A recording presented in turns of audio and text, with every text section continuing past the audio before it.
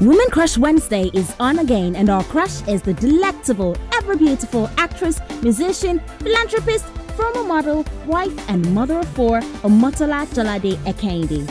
From being a beauty to being a role model and a mother, Omotola's characteristics are almost unbeatable in the Nollywood industry. We crush on this 37-year-old star because she's beautiful, consistent, confident, successful, and she's one of the few celebrities who didn't just get married, but stayed married.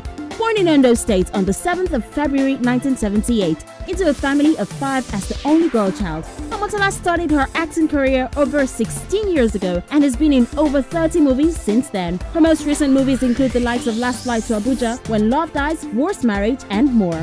Omotola was once called the Queen of Nollywood by CNN, and she is indeed arguably the Queen of Nollywood. The nickname Omosexy, which was given to her by her husband of over 20 years, definitely suits her, as she is indeed sexy and she remains one of the most curvaceous women ever to grace the African cinema screen. Her fans definitely love her, and she has amassed a large following. Her Facebook page has surpassed 1.2 million likes and still counting. This beauty is married to an air pilot, and they have 4 children together. Amongst other things, Omotola is an icon, and she was named one of the 100 most influential people in the world by Time magazine in the Icons category.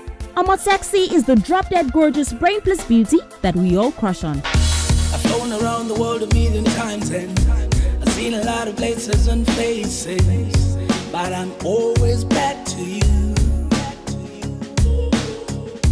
My money on my mind, not anything.